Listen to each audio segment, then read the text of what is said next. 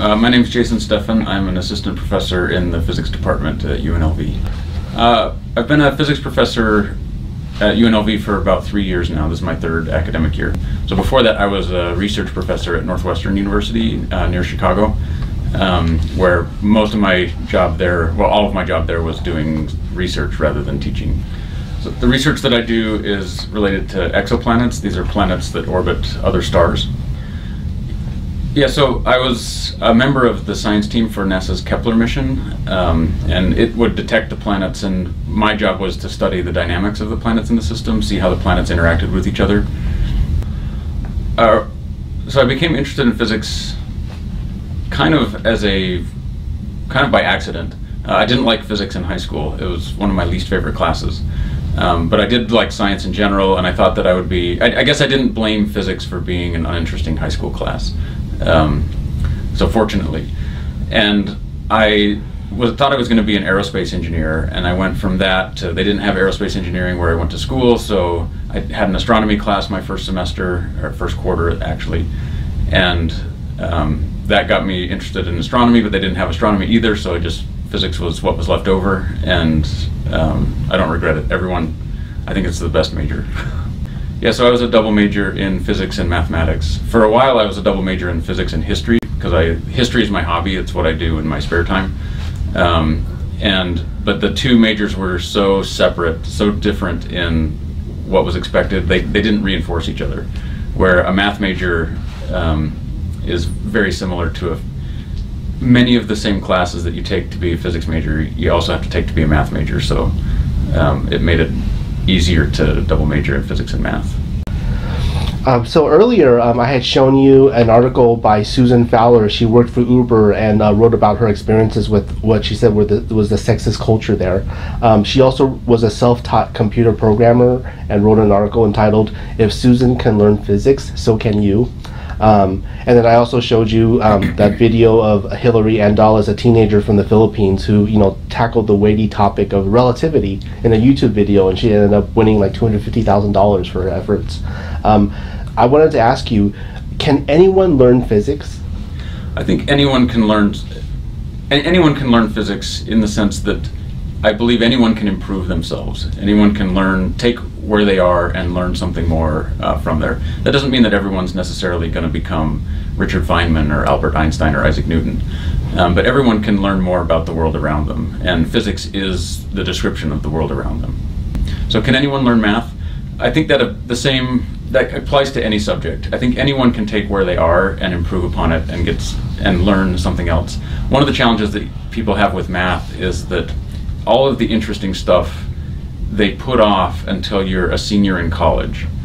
And there's so much interesting math that's out there that would be accessible to third graders and second graders and middle schoolers, but it's not part of the math curriculum, and so they never see it. They don't see it until they've somehow managed to get all the way into their third year of mathematics in college, and then the interesting stuff comes out.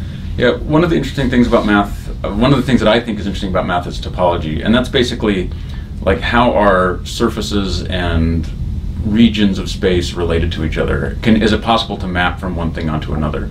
So for example, there are a number of different ways that you can project the surface of the Earth onto a flat surface, like onto a piece of paper.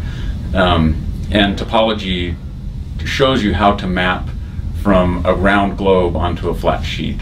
That's the beginnings of it. There's other things that topology can show you. For example, the fact that a coffee mug and a donut have the same topology. If you can continuously morph a coffee mug and turn it into a donut because it's got one hole. It's a toroid. You can have two things that appear to be unrelated, but in fact are identical under topology that gives you the transformation between the two. So I was working with this postdoc. Postdoc is like a medical resident where you've got your PhD, but you're still kind of a scientist in training. And he had this really unusual, like a way of looking at like data analysis and physical situations that was so different than anything that I'd been taught or seen before that it totally changed the way that I approach, looking at different questions. He would talk about it's not actually numbers with units to them that matter. It's unitless ratios that matter the most. So if you see some change in the behavior of some system, it's not because of some quantity that has units. Like, an example would be, the happiness curve, where if you once you surpass a certain amount of money, then you don't become more happy. You don't become significantly more happy the more you get, and eventually it turns over.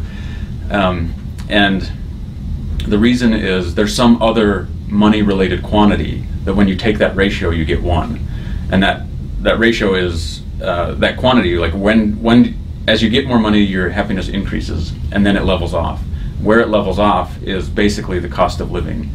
And so if you take the amount of money you earn and divide by the cost of living, where that's equal to 1 is where your happiness will level off as you get more and more money after that.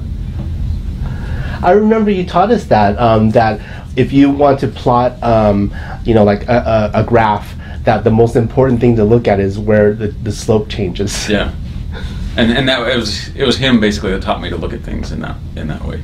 Well, so one of the things that I find very interesting, and I think other people also, it's awe-inspiring to note that the sun shines because of the smallest microscopic interactions that you can have between particles, at least in the universe as it is now. So you have 2 protons come together. They come together with just enough speed that occasionally they'll stick, and when they do that, they emit some radiation and some particles, and that heats up the environment around them, and then that ends up heating up the sun, and then the sun shines.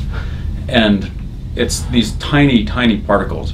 There are more particles, like these particles are so small that if you were to pile them up like in a spoon or something like that, there would be more of those particles than there would be grains of sand on the Earth. In a single drop, there's more of those particles. A single drop of water, there's more of those particles than there are grains of sand on the Earth. I mean, and these microscopic processes are going on all the time in the sun, and that's what causes the sun to shine. Never underestimate the value of small interactions. Like, never underestimate the value that the microscopic things can have, because that's what causes the sun to shine. It's most likely, given what we understand about dark matter, or at least what we hypothesize about dark matter, it's the sum of tiny microscopic contributions that actually makes galaxies rotate and clusters of galaxies hold together. Galaxies are driven by the minuscule contributions of large numbers of dark matter particles. Whoa, wait! I never heard this before. Dark matter particles? There actually have been detected? So dark matter particles, they haven't been detected, but the other viable options for what dark matter might be are becoming less probable. And so the most likely scenarios, or I should say the scenarios with, dark matter particles are either some things or other things. It's not like it's not like it can continue to be something else. We don't know what the dark matter is, but the amount of available real estate for what the dark matter might be heavily favors microscopic particles. And the last thing, since I'm shooting this documentary for a bunch of film majors, what would you say to the film majors out there who say, I hate physics, I hate math? You don't know enough of it if you hate it, because it's awesome. Physics, so for people who say that they don't like it, tell me about your childhood, because that's really where it probably comes from. In terms of, like, you had a bad experience in 4th grade when you were learning fractions, and so ever since then you felt like you never really understood it. There are different ways that you can understand these things, and there are a number of people who are getting better at communicating like the real amazing aspects of physics and mathematics and science in general, that I'd say give it another shot. You don't necessarily have to relearn how to do fractions or how to do percents or how to do geometry, but you can take where you are and you can learn a little bit, and I think you'll find that even if you learn a little bit, it goes back to the thing with the sun, right? These tiny little interactions are what make this amazing thing happen. And the same is true with, if someone says that they don't like physics or they don't like math, they should take what their knowledge is and grow it a little bit, and they might find that it's a lot more interesting than they thought before. Thank you very much. Yep.